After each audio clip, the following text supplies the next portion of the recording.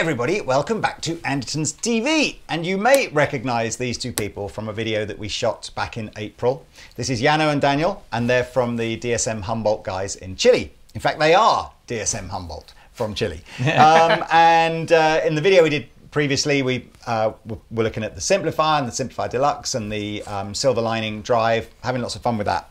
And one of the products that we weren't able to show you at the time, this feels weird because I'm feeling like I'm talking like we're in June, but really we're still in April.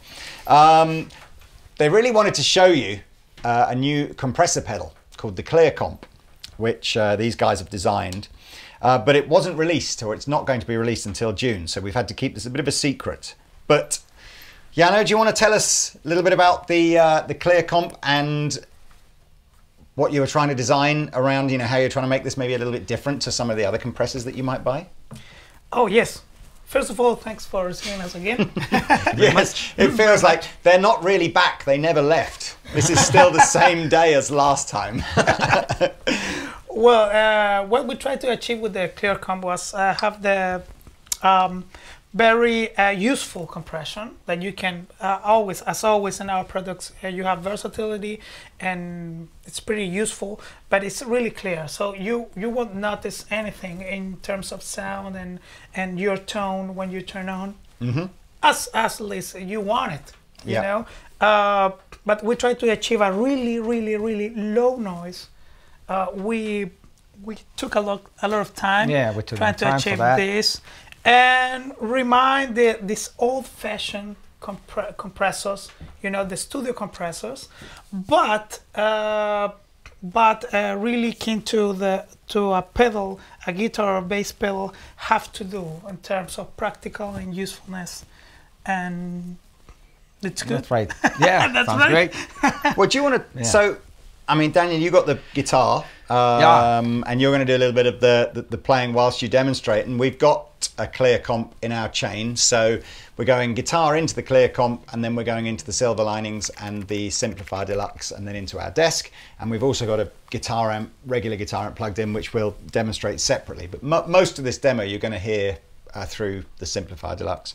But I think if you could, whilst you're explaining perhaps some of the technical side behind this, for non-studio people like myself, explain things like ratio and threshold and some of the terminology maybe that like a regular guitar player might not be familiar with. You know, what are the controls on a compressor and what's it sort of technically doing? Yes, the ClearComp has the usual professional compressors controls. One is the compression level that controls the input level into the compression. So it kicks in the compression earlier or more pronounced as you turn it up. The ratio is the amount of gain you are reducing once you are compressing. So if you have the ratio on really high levels, you are limiting. It's a ceiling where the gain is cut off. Like it sounds really like in a box. The sound is in a dynamic box. The attack, it's the time it takes for the compressor to react to your picking.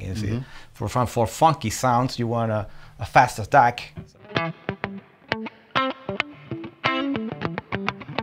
These have that spanky, like clipping sound. And with a slower attack, you have a more natural feel.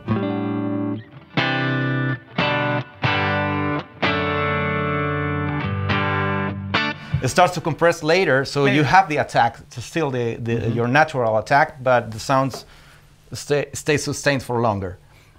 The release is the time that you are compressing, how long you are compressing, how long you want to keep the sound, the gain being reduced. So you have a quick release, you will have a very quick poppy sound. Yeah, you will have a quick release.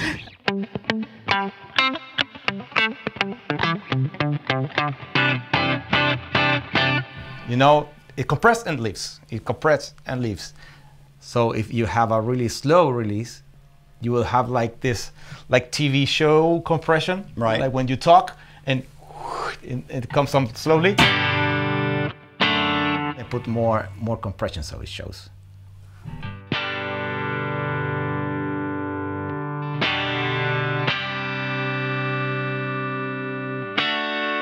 So it's like a breathing effect. Yeah. Yeah. So I mean, I kind of feel like there are two popular uses of compression when you're playing the guitar. One is to have that sort of funk style, like Corey Wong. Yeah, like a Corey Wong kind of vibe. And the other is perhaps to use to create the effect of sustain within like a boosted guitar solo or something like that. So what would the two kind of different settings be for those types of sounds? Yeah, if you want it for a funky kind of sound, you want a fast release and a fast attack, and quite compressed. Yeah, quite compressed. Quite compressed, squashed. So then about the threshold. Oh, about the threshold. I forgot about the threshold. Yeah. Thank you, sir. So we have 3 levels of threshold. The threshold is the level and what the compressor kicks in. So if we have 3 levels of threshold because different guitars and instruments have different output levels. So you have to adjust the threshold to your instrument. I have it in the mid position because this guitar is not a super hot, but it's a normal guitar. In terms of gain, it's a fantastic guitar.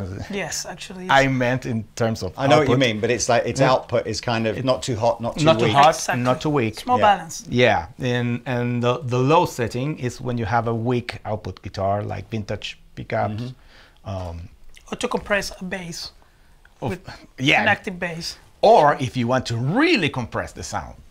So you because the threshold is down. So the lower the threshold setting, the more the compression. The more the compression. Right, I see. The more the compression. You need less input to start compressing.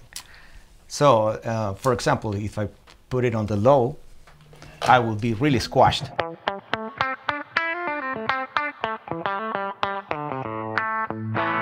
No dynamics at all. So you set it on the mid.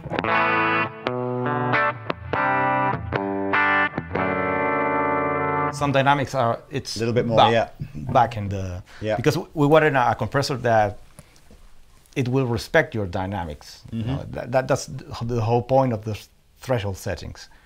And I was thinking about the funky setting. That was okay. Going back to that, you need a faster attack and faster release, so you have that fast popping sound.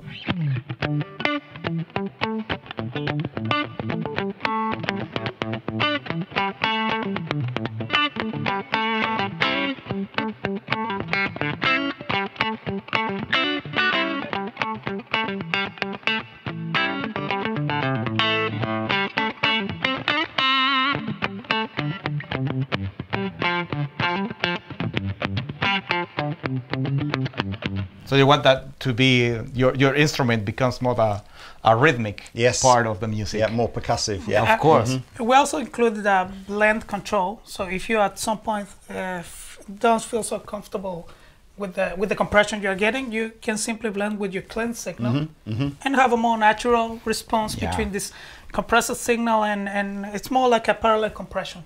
You know, they used to name it. I noticed on here you've put 1078. I think is that a 6 or an 8?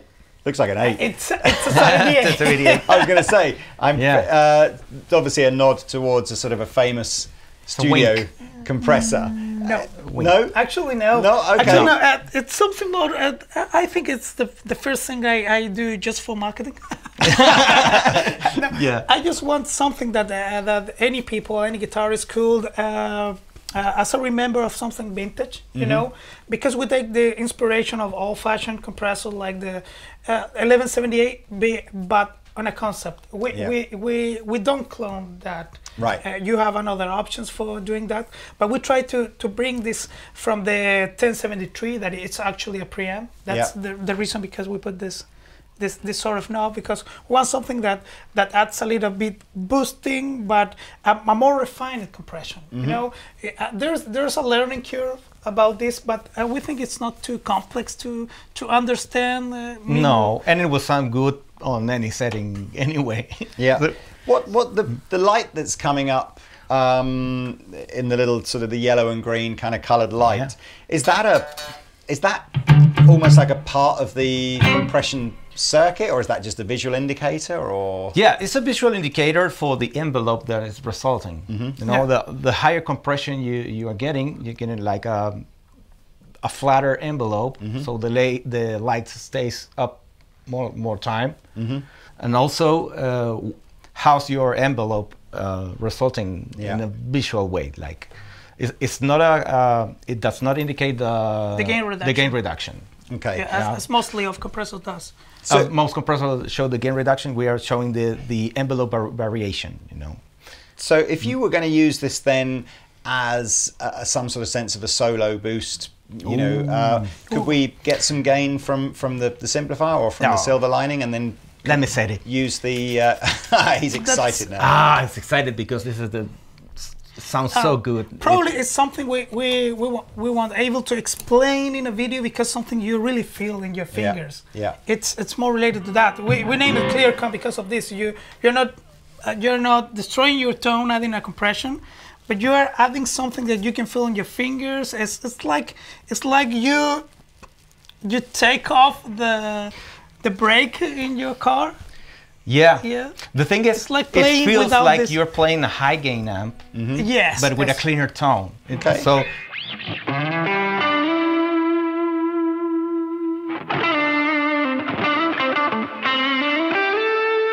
if I turn down the compressor, you won't get.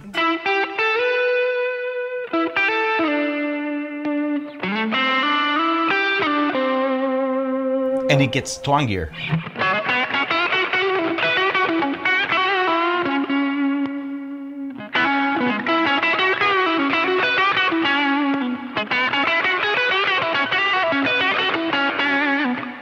I always think with compression, it's never been a pedal that I've had on my board, as in a lot over the whole time I've played guitar. And I think a lot of it was because probably, you know, when I was learning to play guitar, the pedal that you would buy as a compressor pedal would just be the Boss CS3, and all it ever seemed to do was just add loads of noise to the guitar circuit and didn't do much. And but I think in more recently, I mean, without a doubt, you listen to players like Corey Wong and you know, Pete as well, when they play that sort of funk style, and you almost go, it would be very difficult to get that tone without a compressor, you know. It's almost, but I still kind of find myself when if I'm using the compressor on my board, and I've got the little Wampler Mini Ego, I think, on my board, and I still.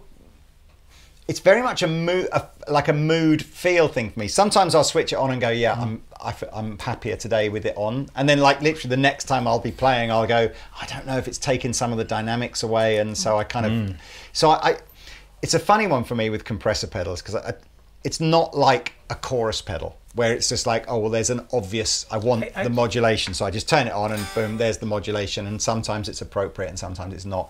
I almost feel like a compressor for me is like, I don't know. It's almost like what mood are you in? What do you want to, you know, how do you want the guitar to feel when you're playing it? Do you want it to feel very open and full of dynamics, or do you want to feel it more controlled? And but yeah, it's definitely another. We talked a lot in the last video about how your products are a feel thing, you know, as much as they are an audio thing. It's a feel thing with the compressor. I have never used a compressor in 30 years of playing guitar. And only developing this, I became addicted. Like now I have always the ClearComp on my board. Yeah. Because it feels so good on the fingers. Yeah.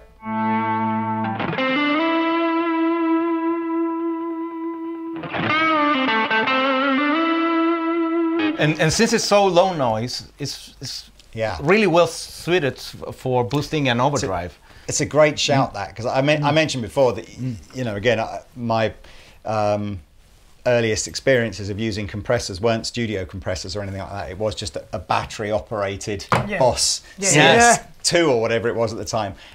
And it was, if you had gain, if your next pedal in the chain was a distortion pedal, or you had gain on your amplifier, it was just a load of buzz, like excessive amount of background noise. But this is just switch it on and off. Really just quiet.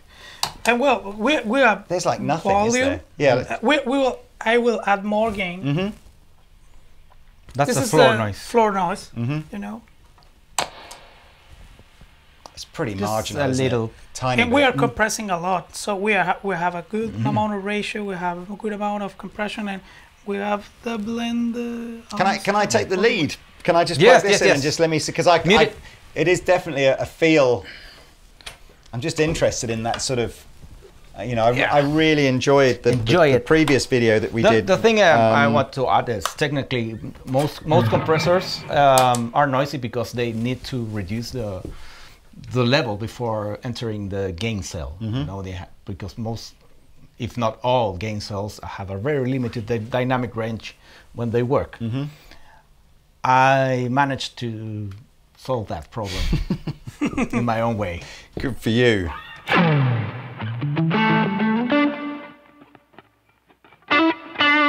We don't have compression right now. So.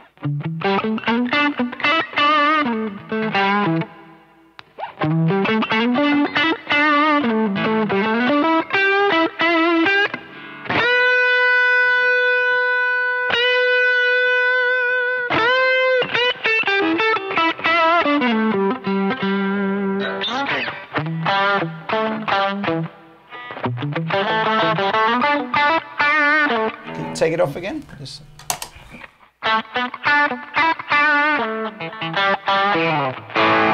It's really weird because I don't necessarily know if I like it more or less. Yeah.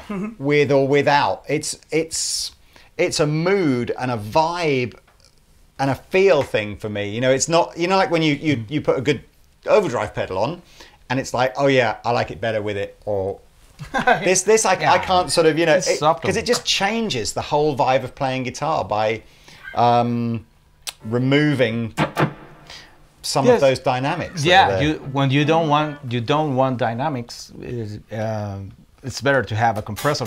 If you do fast runs and shredding stuff, it's better to have a compressor. Some parallel compression for you. Maybe you will like it a little more. So this is parallel compression. So. Yeah, we're blending. It's like not the people name. The people name parallel compression when you blend the clean signal with the compressed signal. So we've got like 50% non-compressed, 50%.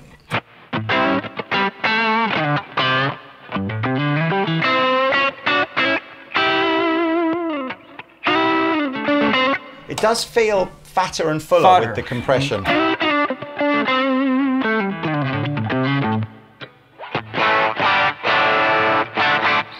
Can I get the orange guitar? Of course. I kind of feel like I want the humbucker and... Sorry about that, John. I'm going for Nick's guitar over your guitar. Apologies.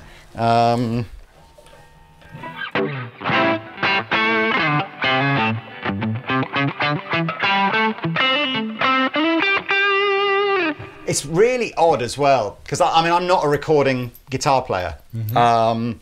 And so I don't think I fully appreciate maybe the importance in a recording to have the consistency of level maybe.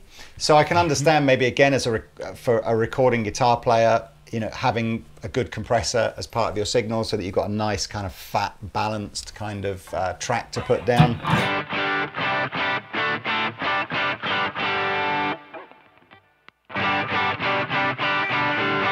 No, it's tighter, isn't it? And I get, you said I think at the beginning that try it without the overdrive. Okay. It's a huge difference. Like if you hit hard the chords.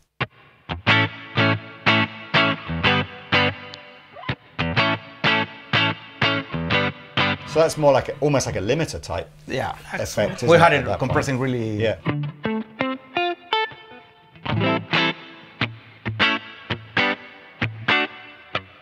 I like it.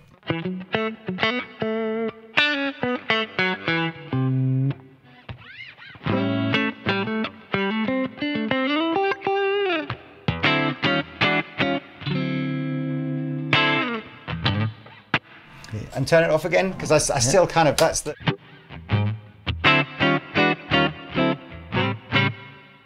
Yeah. It's harder to maintain the level. It almost makes it easier to play with the compressor, doesn't that's it? the thing. Rather than yeah, it is a. I mean, I'm sure most guitar players out there at some point or other will have used a compressor pedal, or they'll have had a multi-effects board with compressor on it. So you probably get the rough idea. But there are lots of different quality levels of compressor, and I guess you know with this you're going in at the higher end. Have you got a price on this yet, or as in a rough idea of what the price might be? Yeah, $289.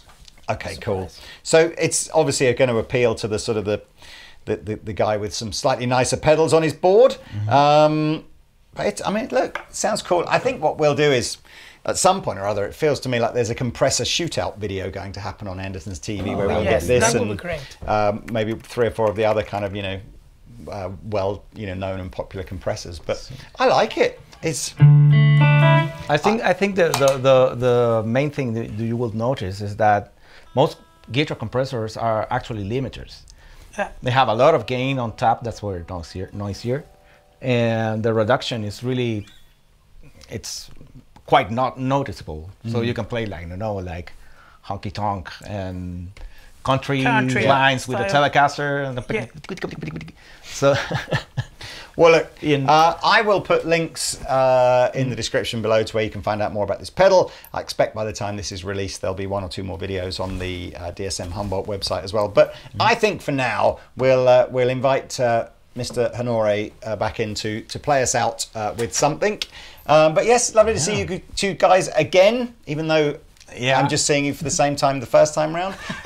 Thank you all for watching, and we shall see you next time. Au revoir. Yeah. I just say goodbye in Chilean. Ciao. Ciao. Ciao. I knew that. Ciao.